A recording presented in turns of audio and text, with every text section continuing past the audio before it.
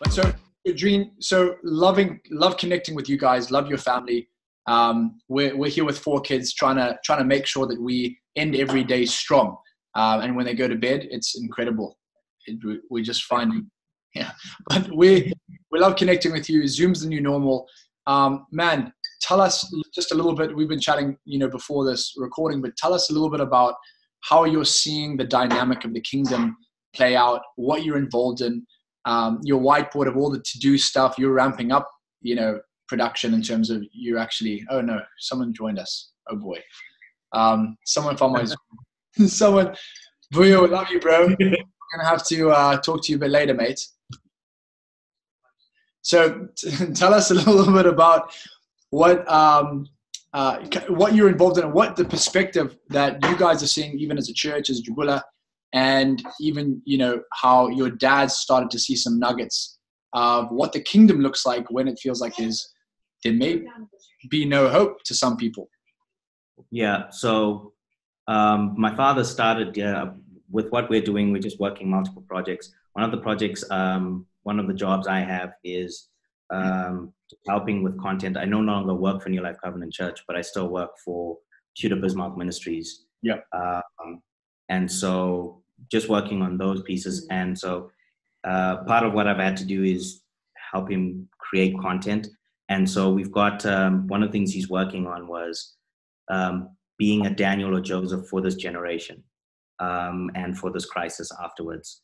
And that helped me also see just where the prayers need to be. I think a lot of people, if you watch too much news, if you're on social media all the time, your prayers are, God, how am I going to make it out of here? How am I going to survive? And then you can also get the extreme people who are, this is a faith walk, which it is already, but it's like, I'm not going to worry. I'm going to go out there into the world, lockdown or not, because I'm not going to get sick. You've got those extremes. The balance where he's found is he wants to be that voice, and everybody can be that voice for any situation you're in. You're your own Daniel, your own Joseph, because everybody's got that prayer. God, I need a solution for now. What am I doing in this time with your own household? But you've also got you've got presidents who need answers, for their countries. So everybody's facing their own Pharaoh, their own Nebuchadnezzar kind of situation. And the prayer needs to be that God drop wisdom into your spirit to how to navigate this. Because the thing about coming out of this post-lockdown for a lot of people is it's going to be hustle. Yep. And the problem with that sometimes is you'll be a jack of all trades and a master of none. Yeah. And so you'll have people like that just trying to find money, trying to do stuff instead of having your steps ordered. Which makes sense, because if you're living in a time and if your soul is in crisis, then you will react with doing whatever it takes just to survive. And so how do you combat that? Because it's, I even see it with my kids, right? So my kids, I have 4 kids in lockdown, which just send me a badge, please, because I feel like I deserve to wear something that you guys deserve it. But I'm in many ways. However, just like when you have one kid crying in lockdown, you've got another one who's painted all over the wall, another one who needs their diaper changed. You're like, this is reality, and the immediate thing you want to do is like, and I'm just being completely honest, you want to take the kids and you want to put them in a box and just put it outside, and then like Cheerios through, or like corn curls, through and just stay there and relax so that you'll go on a date. But so how do you actually navigate that? And we're just learning how to not react but respond. And what is God saying even when there's chaos? And I'm just using my family as an example, but how are you guys responding? And then on the other end, what's the craziest reaction you've seen to COVID? Like something that just is nonsense and kind of overload. And then Well, what I did when lockdown, because we were in South Africa when lockdown was announced, the Sunday night, uh, um, I automatically got on my pad and I started writing down certain things. And what they eventually became was a list of topics to discuss as a family. Yeah. So it was on safety, mental, your psychological health, your spiritual health, physical health, and then the social health. And under those, there were questions that needed to be discussed. So under social health, one of them was, are we respecting each other's boundaries? Because we're in this apartment, 3 people. Are we being good neighbors to our neighbors across? So once we had those questions in, we had a discussion around the questions. And one of the things also with even the social health and mental health was conflict resolution. Like, how do we deal with conflict? And because this is the time you don't want to deal with conflict. This is the time you go, oh, well, let's act like conflict doesn't exist because there's a great conflict at odds. But, and I know people were joking about, there were a lot of memes going around about there's going to be an increase in violence cases, or you can have stuff like that. And people say jokingly, but the stress of being in lockdown eventually gets to human beings. And if we didn't have set rules, put down on paper and discussed as a group, you're learning those dynamics while you're in the middle of it. And that's not good. You can't form policy in the middle of conflict. You've got to have policy before. So we did that, and that's how we kind of saw how we would measure, how to act around each other, what we would be doing. And then, with that, it helped us then kind of create the ecosystem we have now. So for what you're going through, I think I'm sure you guys had a discussion with the kids when they ask questions, why can't we go outside? Why can't we do this? And I know it'd be difficult to explain to the kids, but I know you had that discussion to explain to them. And then as a couple, you're designating what are the rules for your house. It's something in this time, everybody has had to have had that discussion. If you're not alone, if you're living with somebody, even if you've been married for 20 years, it's a whole new level of living. Hey, I mean, Rachel's just really kind of honored to have someone like me in her house. I'm just learning to kind of turn the other cheek. No, she's amazing. I don't know how I would put up with myself. But so you're saying don't wait for the hit. Plan for what's coming, because I think it's easy to go, well, we'll deal with that when it gets here. What if you don't see a way out? And I love Tyree's input into this, and then also Rachel in terms of kids. How do you plan what's coming? I mean, there are people saying, this could last a few more weeks, a few more months. Someone that I was on a call with the other day said, well, hey, this is the new normal. So social distancing is going to become just part of humanity. When you don't see a way out, how do you plan and how do you step well? And I think it would be great for the girls to pipe in here. I think if anything, there is a way out. You know what I mean? Life is still going to continue, whether we are in lockdown or not. But even post lockdown, there is still life.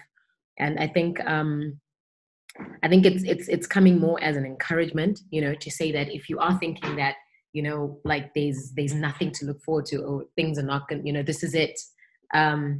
It's not it, because we are still alive. We're still going, and one of the conversations I was having with somebody was they were just expressing some of their fears. It's like, oh my gosh, after the lockdown, what does it mean financially? What does it mean for someone who's lost their job? What does it mean for, what does it mean? It's all those questions, and when you look at it, they're rooting from fear. So, it's and also uncertainty, nobody really knows. But in that, my response to them was just, what? I think this is the one time that we we have to come together, as a people. Like, I think what this has done is it's brought us all together, or made us realize that we actually need each other, and we shouldn't be fighting each other. So I think it's something that we need to even carry on afterwards, because like Drene mentioned earlier, there's no way, like in Zimbabwe, we're going to be asking for help from other countries, because everybody is in a crisis. Yeah. And everyone is trying to fix whatever is going on in there. So as a people, we kind of now need to come together. So you come together as a family, you come together as a community, you come together as a nation. And so there is that hope. You know what I mean? And that includes, when you're coming together, that includes not, you learn your lessons from it, but from this, you make sure your savings is up, etc. But you're not stingy, basically, because it's easy to be stingy right now. I mean, yeah. Look at what you carry on, Drene. Yeah. I would say, well, yeah, it is. I think that's going to be the biggest problem post, because everybody's like, I don't have a job, or like, so I've got a savings. I'm going to keep the savings because I don't know when I'm going to get the job. But then that has a ripple effect down into the service industries, where restaurants and what some people would call luxury stuff, which is restaurants, takeout. You don't want to diminish the suffering of people who don't have. But if those businesses are not being supported, if you're not supporting your church, you decide, like, listen, my church is now the online church. I'm not going back to a physical church. Yeah. And withhold that, the ripple effect, it's the cycle then that more and more and more. And so that kind of has to be also in terms of like that community feeling has to be there post lockdown. You kind of have a responsibility to go to your local restaurant to make sure it's supported, so somebody else has a job and can feed their family. It's that part for me is going to be interesting post lockdown, how people react that kind of a way. I think what you said is key, Tari, in the sense of people are rooting from a place of fear. How do you change that? And you gave some really clear examples. How do you change that from overflow of fear to overflow of promise? Because I think those two things are clashing, right? It's like, and Rach, maybe you can kind of speak a little bit about the kids, because you've got to proactively kind of give them some sort of a hope, because I think the kids need hope. Like, just like, we're going to be inside the rest of our lives, maybe, but let's put some stuff in front of you that you can kind of look to. Rach, how kind of speak to that? Yeah, I just think it's, it's just a time where you can make the most of it. So, like, yes, because the kids, or because we can't go to so many places, we can actually be intentional with this time.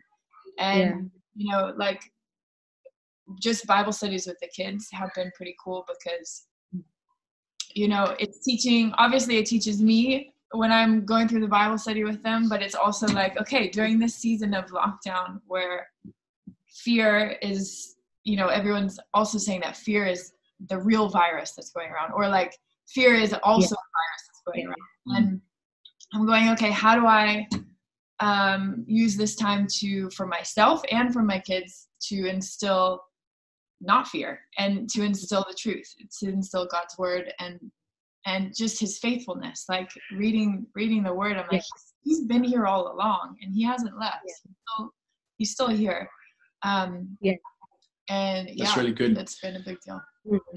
And I think go ahead, Tara. So, well, I was going to just add to that, because I was also thinking along the same lines, and just to add to that, the fact that you do things like this, where we are connecting this way, just talking to people who are going to positively encourage you, and it actually helps, because if you're going to isolate yourself and then not have that interaction, you're just going to just boggle yourself with all this fear, So just to add, like, just a small point to what you're saying, that just talking about and encouraging each other, and just to well I have a question for Rachel, and this is more of, I think, goes to women in general, because the women in a household are always expected to have it together at all times. You're not allowed to have, you're not allowed to be bogged down.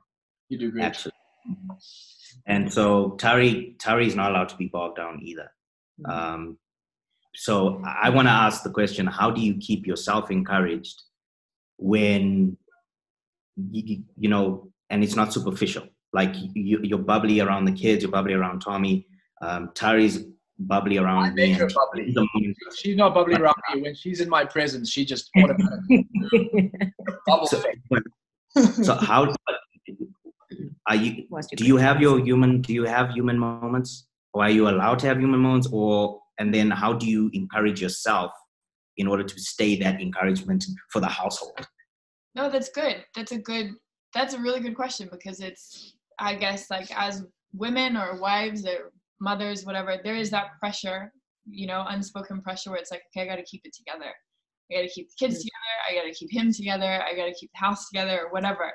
And everyone's on that field now, that same playing field. And honestly, I had probably at the beginning of this whole thing, I could feel like just fear kind of just closing in. Like just, I felt it in my chest. I felt like, you know, my mind goes to worst case scenarios in anything. I'll just plan out the worst case scenario. Yeah, exactly. Yeah. What do you mean? It's over by the curtain, behind the curtain. And so I've planned out a lot of worst case scenarios toward the beginning, going, okay, the world is ending, you know, crazy, right? So, however, in that moment, I felt like, all right, I need to get resolved, basically. I can either lean into this fear and just run with it, because fear is never satisfied. It's always hungry. And I can lean into that and I'll just go through a crazy spin cycle, or I need to resolve in my source. Like, what is my source right now? Is it going to be fear and going through all the worst case scenarios and trying to figure out what might happen and prepare for the worst? Or am I going to lean into the source of, you know, that everlasting truth, which is God? Like, in the verse of, we're in Northern California, so outside our window, we can actually see mountains, which is pretty cool. And the verse that would just keep echoing inside me is, I look to the hills or to the mountains. Where does my help come from? My help comes from the Lord, the maker of the heavens and earth. And that just kept echoing and echoing.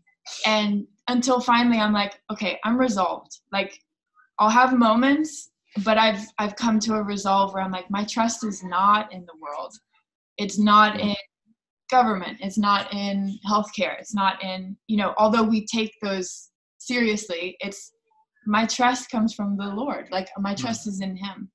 And that's something where, you know, we can see it in the word, in the Bible, where there's so many stories of natural things happening. And there's also, at the same time that's happening, there's an invisible story taking place too. And so I want to lean into that more than I lean into the natural, and just be like, you know, God, what are you doing? Like, what are you writing right now? What story are we a part of? And I think that's been it. It's just continually going back to that resolve of, okay, where's my trust? Okay, I can freak out, and he knows, like, it happens. So anyway. And when she freaks out, I just grab her, and then I kiss her, and then she's all good, like, immediately. It's something that my kisses have. Sorry. I'm married. That doesn't work. No, it doesn't work. But you can see where, like, if ever I do preach a good sermon, you can see where it comes from, right? I mean, she's dead on, and so. He's your sermon. She is, man. she is. But I think again, knowing, like, what Rachel's saying, looking at where fear is always hungry. And so, but I think hope is always, it's kind of contagious. It's like, contagious. So fear is hungry, hope's contagious.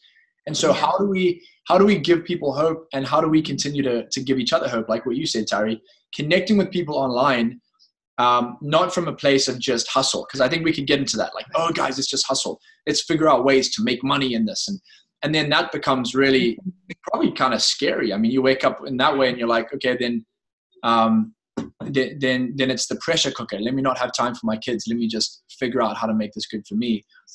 It's the hustle. Then you've got the other side, which is, I want to be a hermit. Let me just recluse. Like the world is against everything that I'm doing and against itself, which I think I could become a recluse on my dark side, where it's like, I don't want to connect with anyone because it's me and my own world. And I've got to figure out how to grow mushrooms in my backyard, because I'll just have mushroom soup if everything goes to, if everything explodes. So that planning stuff and then I think what have you seen as the worst reactions? Have you seen people just react super? Well, I wanted to.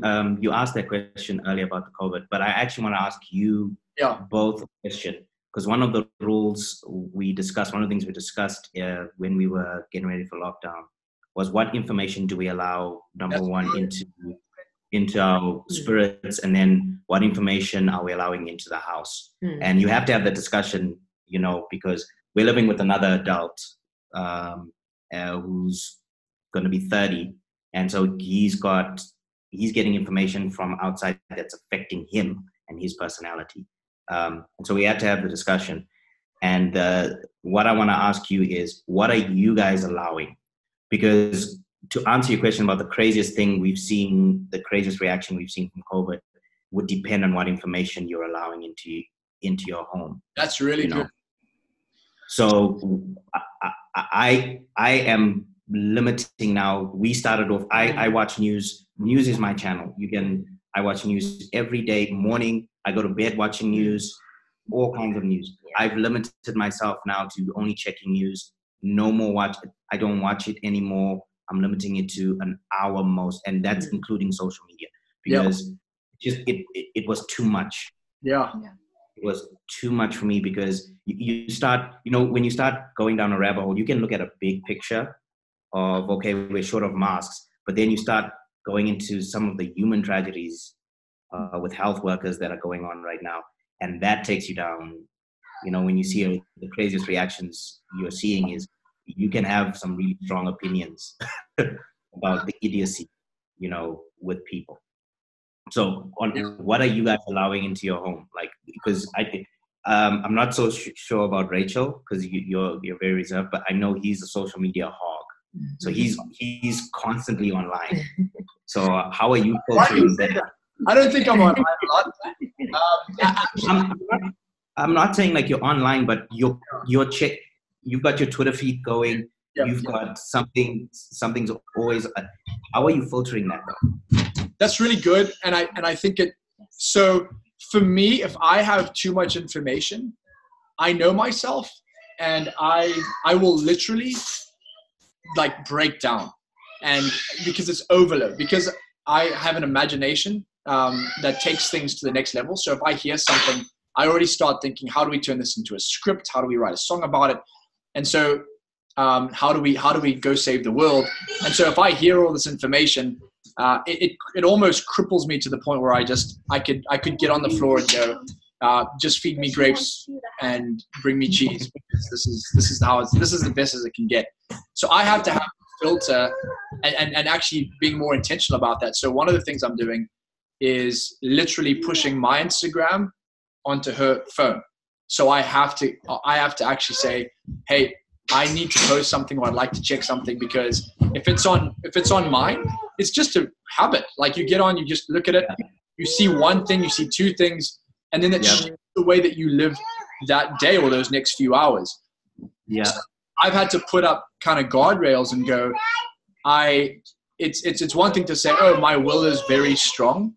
Maybe if you're that kind of guy, then fantastic. But I have to put guardrails up in order for me to filter out. Otherwise, it's just a reaction, like you with news. You can just get on there and you hear conspiracy theories, you hear everything that's anti-truth. And I find when I get back into the word and come back to following Jesus, it's simple.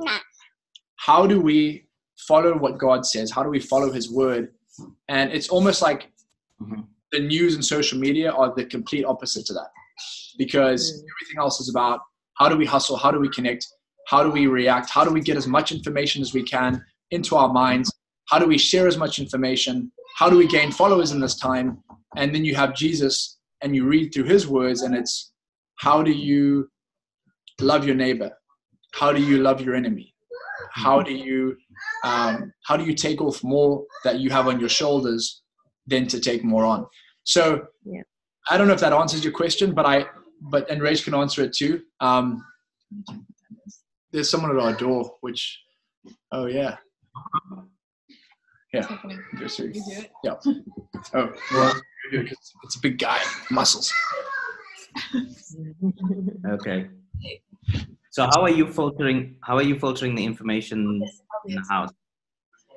Okay, so I think a long time ago, I felt like you can only how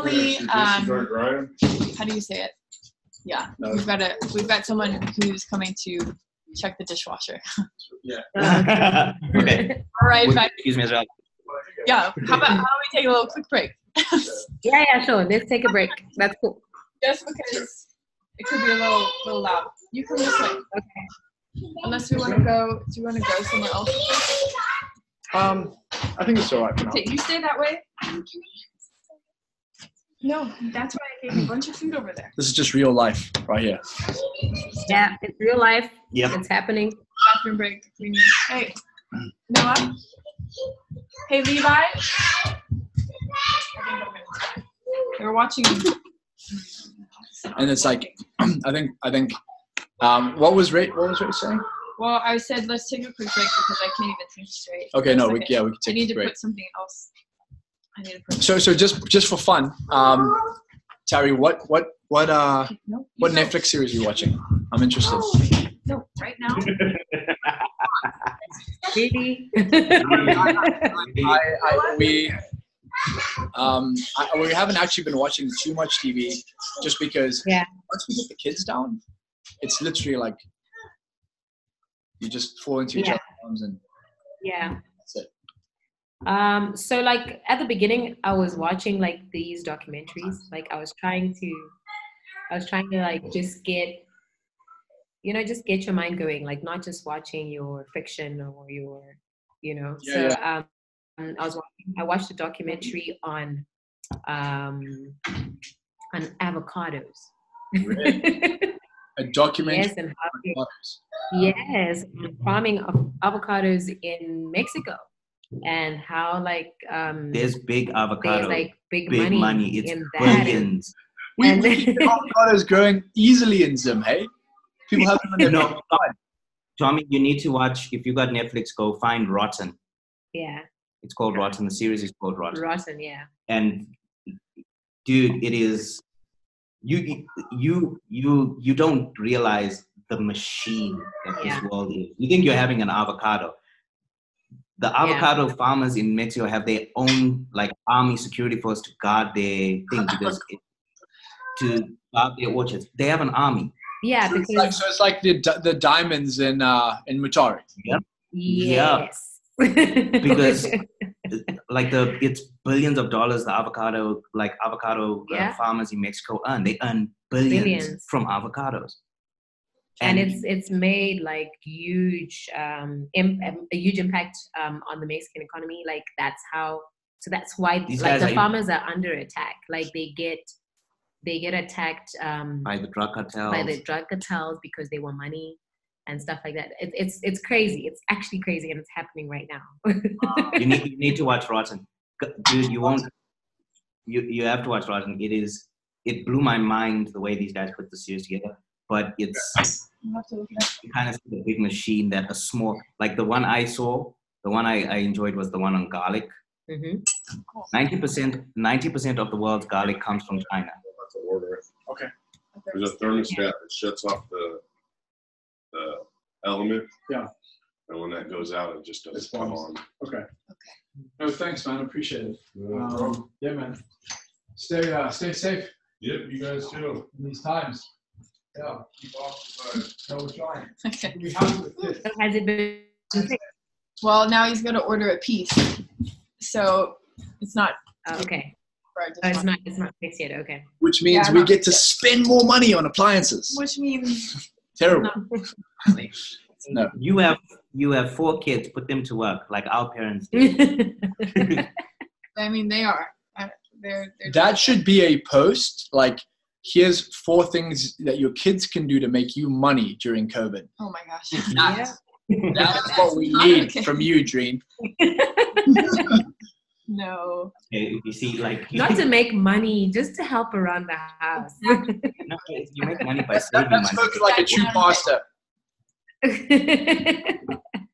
For me, you know, I'm old school. I'm gonna be an old school parent. I see myself being an old school parent. I'm like, you can go Daddy, I don't want to do dishes. Well, I didn't want to feed you either, but I had to. So please go and do it. Is that old school? That's kind of new school. That's old school. That's old school for me. My mom was like, "Oh, you're not doing dishes? That's fine. Don't do dishes. It's okay." And then she would let the dishes pile. No, but people will come to you and say, "Hey, that's manipulation. You're using your kids as like child soldiers or child like I don't know." But I'm like, no, this is family business, sir. Life skills. Sit down. You're teaching And your you need kids to be life. contributing to the family at the age of 4. Yeah. Yes. That's why you go get me my coffee. I actually You guys learned need to learn. I learned how to make sadza. Yeah. Like when I was 10, 11, and my mom would like put a small little chair by the stove, and I would stand on it, and I would actually cook. How old were you? 10. At 10. And do When I was you have any regret and resentment towards your mom for making you make sadza? And no, that's just what you do. so that's why I think Drene's 10 points on how to make your children during shutdown make you money, make your home more efficient, and I think we should do that. And then Tari, if you could send me a step-by-step process on how to make sadza. First of all, I'll teach myself. Then I will teach Levi, who's 8. And how to make sadza. There you go. I'd like to see that. Yeah, I can do that. When I was can do that. when I was 8, I was frying eggs on the stove. I was frying eggs at 8. So so it's stuff like, and we just had to do it. We had to learn. Dude, you're frying eggs at 8, and now you're like frying up global strategies. You're frying up like it's just part of your process, right? And like frying. Sorry. Well, on one of the questions you did you sent to us was about how you guys are staying together as a couple, because you know, and for us we only have each other. We have my brother here, but he's also keeping to himself. Everybody's on their own schedule. We actually for us it's not so much a problem in terms of just staying connected. But for you guys, you've got the disruption. How are you guys staying connected? Do you have like set times where it's like, or is it set times where the 2 of you are spending time together, you know, or is it like when they're asleep, that's when? Yeah, I'm going to let Rach answer this question first, and then I will jump in with really the man's perspective here.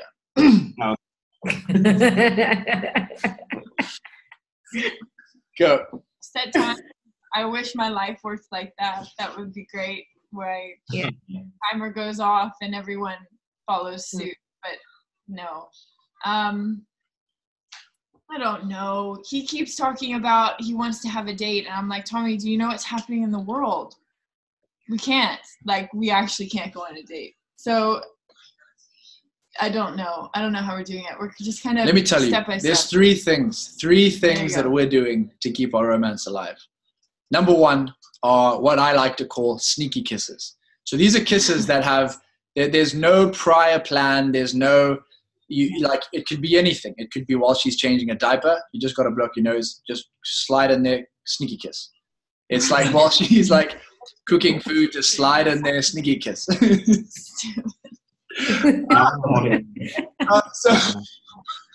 So that's one way to keep connect, because I'm a feel guy in the sense of I need to like touch her. and feel connected. And then the second thing I think would be coming back to scripture together. What are we both believing and saying for? And I know that sounds really like righteous and like religious, but to talk about where we're at together, to say we're believing this for now and tomorrow, really does bring some element of romance, I'd say. She's looking at me like, no, you. No, maybe. just like connecting. Yeah, no, just making sure you're connected is the goal ultimately. Exactly. Yeah. But I think at least for me is to know that we're on the same page for what we're believing for. So simple things like we're believing that this week we'll be able to spend time with the kids in this kind of a way. This week we're standing on the promise of this.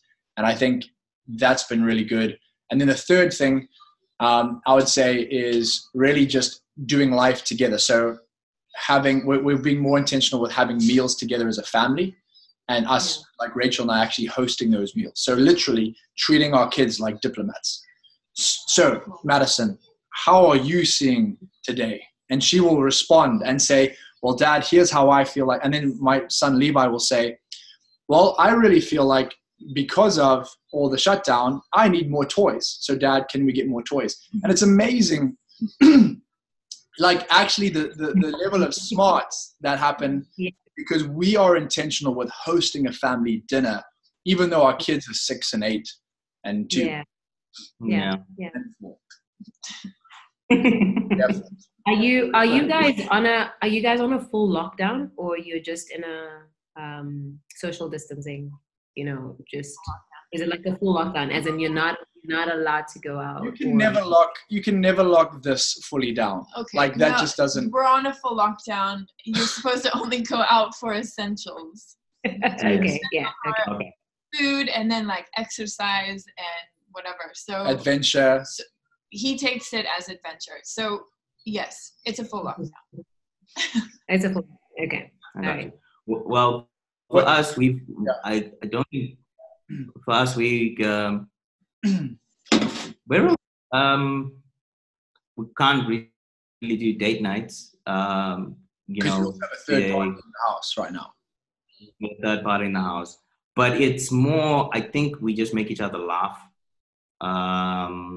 Yeah, we've been laughing a lot. We've been laughing. You guys are great with that. And have you guys heard that helps your immune system? It does. There you go. Yeah. But for us, that's how we know we're okay. As long as we're laughing together, I know we're okay. Yeah. Yeah.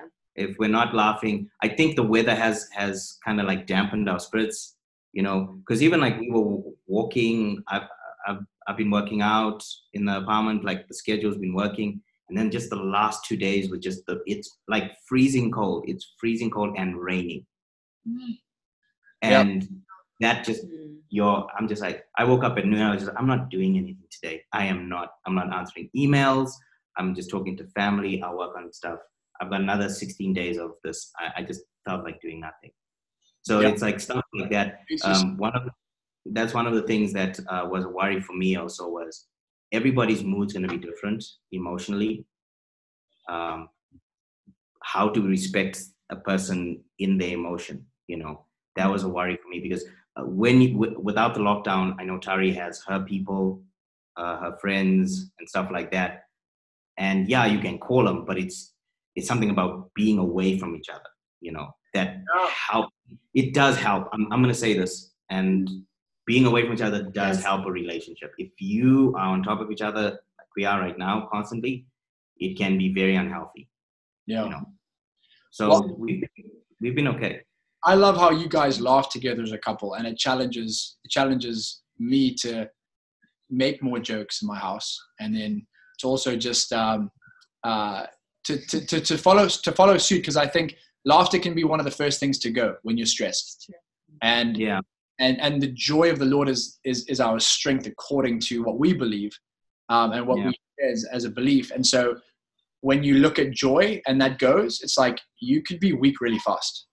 I love that. I think that's a big takeaway for me is to keep the joy alive, keep the joy strong. And somehow joy keeps fear at a distance. It does. Yeah. It actually does. Yeah. Sure. No, that's really good, guys. What would you say? Because I know we have to jump on again here. Go ahead. But what would you say to someone who's at the edge of hope right now, going, "Man, I need a miracle tomorrow. What can I anchor in today?" I'm going to give my view, and for anybody who will watch this and they don't know who Drene Bizmark is, I'm going to premise my answer by saying I'm a strategic kind of person. I'm like Rachel. I'm worst case, plan backwards. So you were starting to say something. You were talking about strategic. You're more like Rachel. And so I go worst case. So my brain is my answer. The reason I premise that is because my answer is going to be, it might sound dark, but it's just the way my brain works. If there's somebody in a situation like that, whether you're praying for healing for yourself or for somebody who might have contracted this, or you don't know how you're going to cover certain bills, etc., because you're kind of on lockdown. The only thing you can do in that moment is just come to the knowledge that the will of God is at play, and there's nothing you can do about it. That's really good. Because my dad taught this, and it's one of the things that I still can't accept it fully, but I get it. Is the greatest deliverance a person can have is when they know deliverance is not coming and they're okay with it. Wow. You basically be delivered from the need. It's a type of deliverance where, God, this is not going to happen. It's your will for it not to happen. I'm okay with it. That's really good, man. Yeah. So the greatest it's a hard. Knowing deliverance is not coming. The greatest deliverance is and and be okay with it. Wow. And he got that from my brother Bernstein and his lifetime struggles and what they've been praying for. We have been praying for as a family. And you see other people get healed. There's actually a young girl in our church. She was born with the same heart condition as my brother was. And the parents were freaking out about, is our child going to die? And I made it a mission where that girl, of all the kids we have in our church, that girl, my personal prayer time was Maya, and still is. And even when we see them at church, I hold Maya and I just pray with her. And they got a doctor's report a couple of months ago that her heart's totally healed. Oh, wow. Come on, praise God.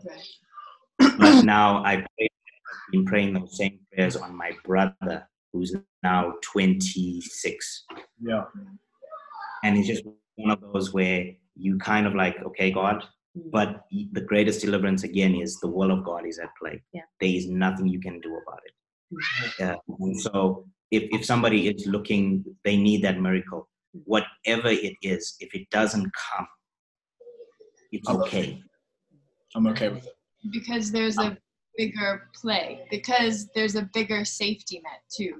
Like going through, I mean, this is totally kind of off topic, but not in a way, where we had 2 miscarriages back to back. Yep. And that was hard. But yeah, you know, as you can imagine, or people have gone through it too. But the hope, I guess, holding on to that was that God caught, God catches things. God is the one who is beyond this earth, or it's the bigger safety net with anything in life, is we actually do have hope. Like the maker of the heavens and the earth, he's the one who is in this story as orchestrating it. Yeah. So that's so good what you're saying. It's hard, I guess, it's hard to say that to somebody, and that's part of also why it's been to check on certain kinds of people, to text them and check up on them, because I know like some of what they may be struggling with, and you know, I can only tell them that, you know, and it sounds like, well, that's not what I need, but that's the truth of what, you know. And that, one of the things I again, on the encouragement, how Rachel encouraged, you kind of have a responsibility as well, Tommy, in the that people are contacting you in their desperation. Yeah.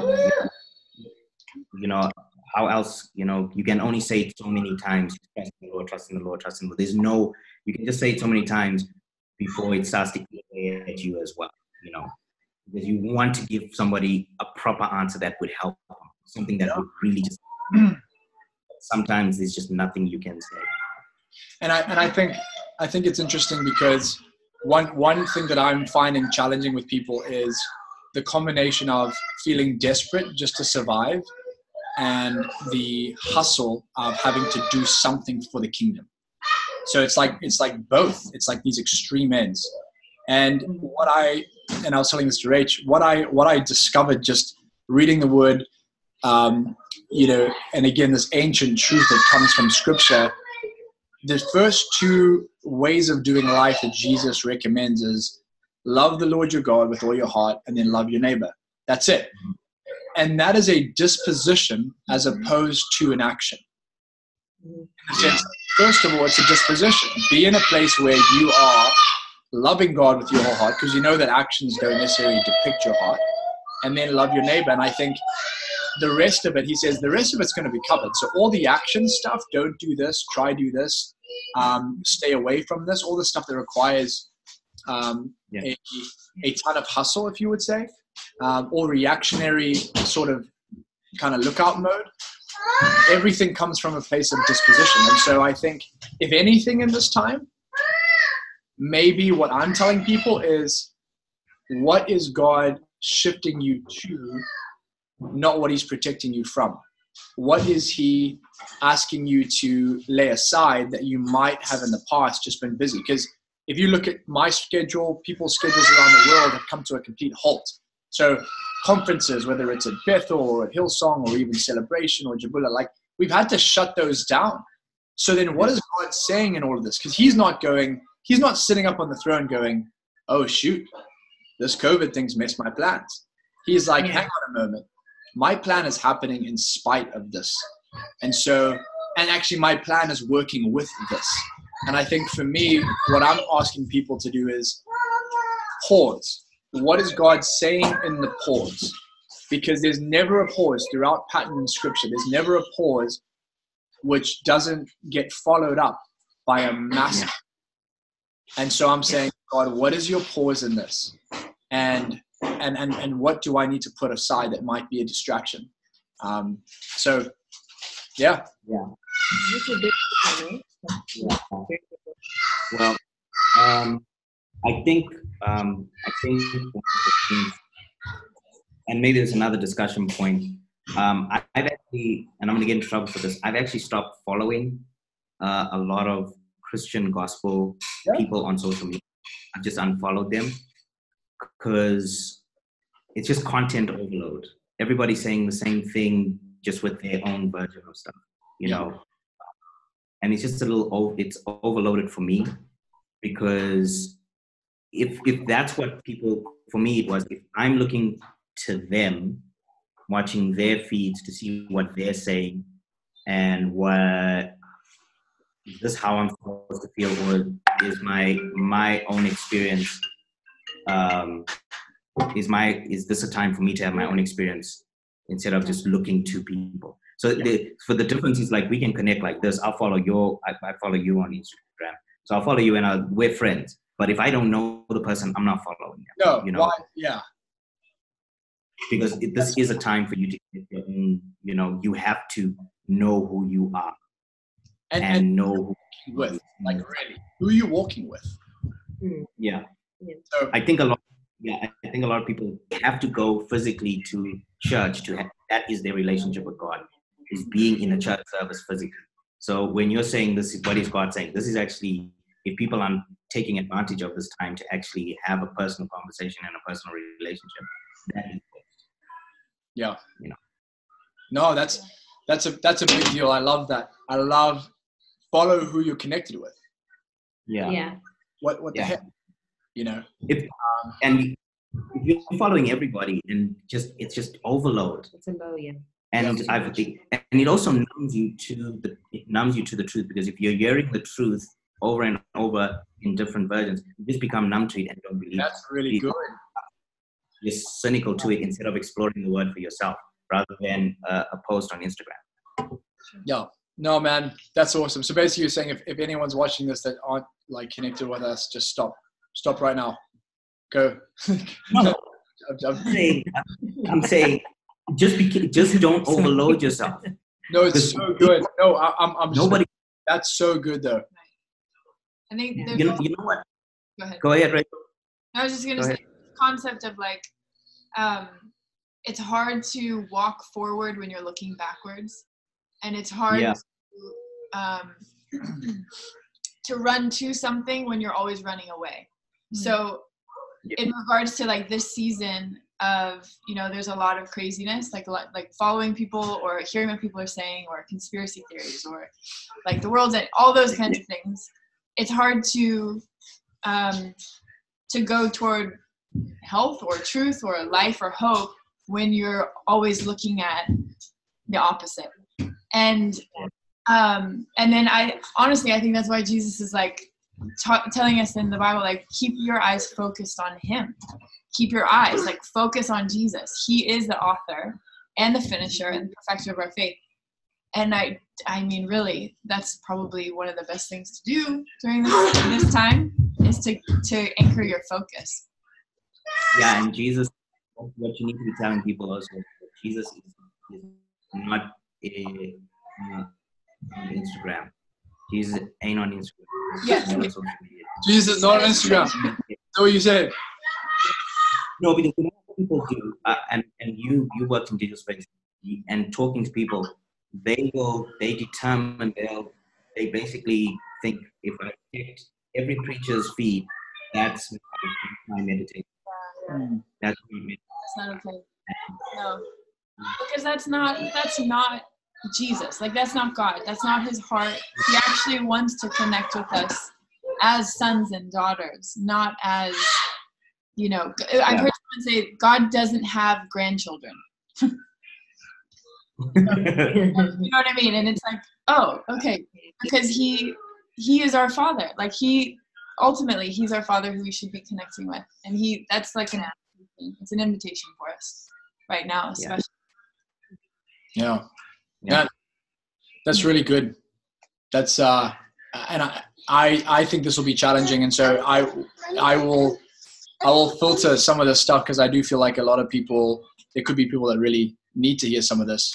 And and again, like for me and Rach and I, first and foremost, we're just pumped to keep connecting with you guys. You guys sharpen us big time, and just how you're walking stuff out with your challenges really speaks to us. And so thank you guys for continuing to fight the good fight. I think there's a lot of bad fights to fight out there. You guys are fighting the right one. So thank you guys so much for being encouragement and just friendship to us.